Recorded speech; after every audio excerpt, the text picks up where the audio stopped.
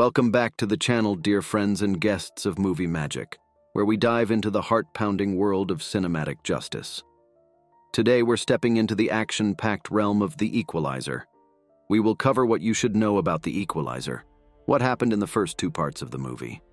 But before we dive into this world of action and retribution, make sure you're geared up, your adrenaline pumping, and that subscribe button smashed like you're taking down the bad guys. And now, let's start equalizing. Robert McCall, a former U.S. Marine and DIA officer, now lives a quiet life in Boston, where he works at a hardware store. He helps a colleague, Ralphie, train to become a security guard. Unable to sleep, he often spends late nights reading at an all-night diner. Over time, he has befriended Terry, a teenage prostitute trafficked by the Russian mafia. The pair often talk about the books Robert has been reading. One evening, while taking a stroll, Terry shares that her real name is Alina and that she dreams of becoming a singer. Her pimp, Slavi, abruptly arrives, hits Alina, and forces her into the car. He hands a stunned Robert his business card and drives away. Alina is badly beaten and admitted to the ICU at a nearby hospital. Upon hearing the news, Robert travels there and learns from her friend Mandy, another prostitute, that Slavi is responsible. Robert finds Slavi and his men at their restaurant and offers to buy Alina's freedom, which Slavi bluntly refuses. Robert expertly kills the men and leaves. Unbeknownst to Robert, Slavi and his men were part of a much larger syndicate led by Russian oligarch Vladimir Pushkin. Teddy Renson, Pushkin's enforcer, arrives in Boston to investigate the attack. Aided by Boston PD detectives on Pushkin's payroll, Teddy canvasses rival gangs in the area, nearly beating Irish mob lieutenant Little John Looney to death to send a message.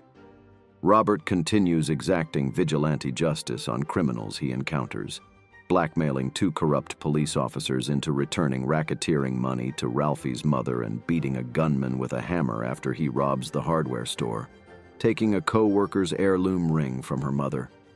Teddy kills Mandy after learning that she concealed information about Robert and lied about her friendship with Alina. He visits Robert at his apartment, posing as a police detective, but Robert doesn't fall for the guise. Teddy flashes a picture of the strangled Mandy before walking away, offering it as a warning to Robert. Teddy and his mercenary group fail to abduct Robert on 2 occasions.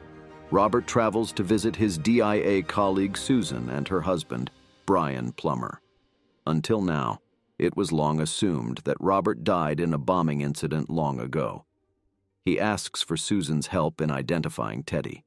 She informs him of Pushkin's operation and that Teddy's real name is Nikolai Ichenko, a Spetsnaz operative turned Russian secret police agent.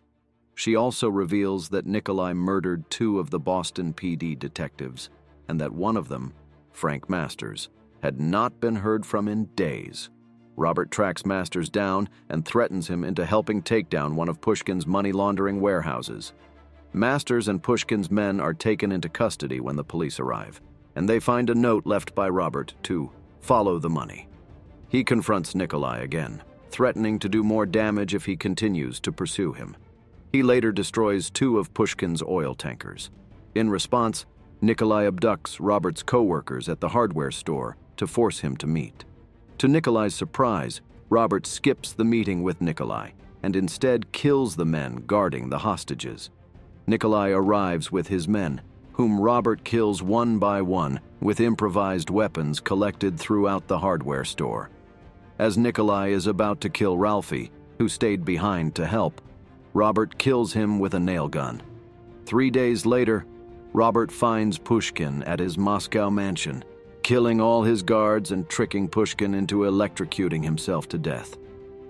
Sometime later, following her recovery, Alina runs into Robert.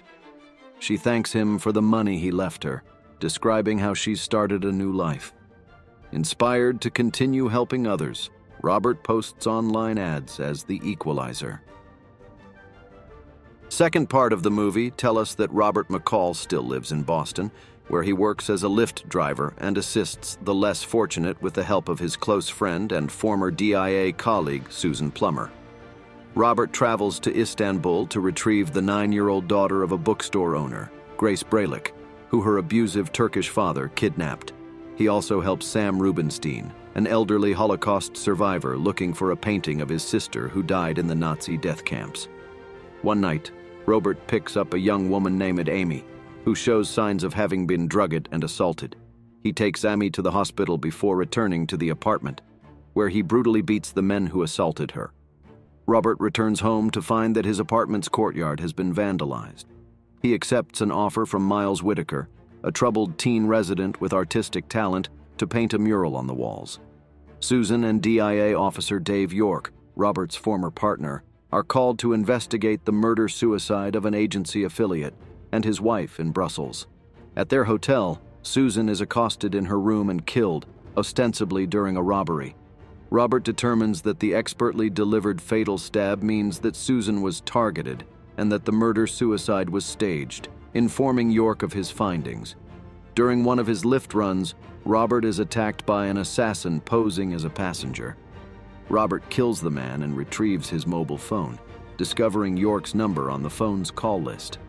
He confronts York at his home, and York admits that he became a mercenary after feeling used and discarded by the government, and confesses that he killed Susan, as she would have figured out that he was behind the Brussels killings.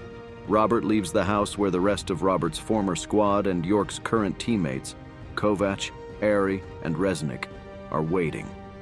Robert promises to kill the entire team before departing. Resnick and Airy head to Susan's house to kill her husband, Brian, but Robert helps him escape. York and Kovac break into Robert's apartment, where Miles is painting the walls. Monitoring the apartment via webcams, Robert directs Miles to a secret passage, then calls York, who leaves the apartment with Kovac. Miles emerges from hiding but is captured by York and Kovac as he exits the apartment. York deduces that Robert has gone to his seaside hometown, which has been evacuated as a hurricane approaches. Kovac, Ari, and Resnick begin searching the town in gale force winds, while York situates himself on the town's watchtower. Robert stealthily kills the team one by one, dispatching Kovac with a spear gun, Ari with knives, and Resnick in a flour explosion trap in Robert's wife's old bakery, set off by Resnick's own stun grenade.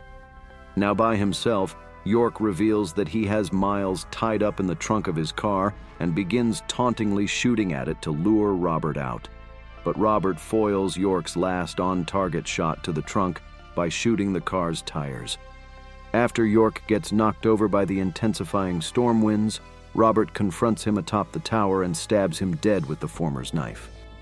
Back in Boston, Susan's information about Sam's painting helps Robert reunite Sam with his long-lost sister.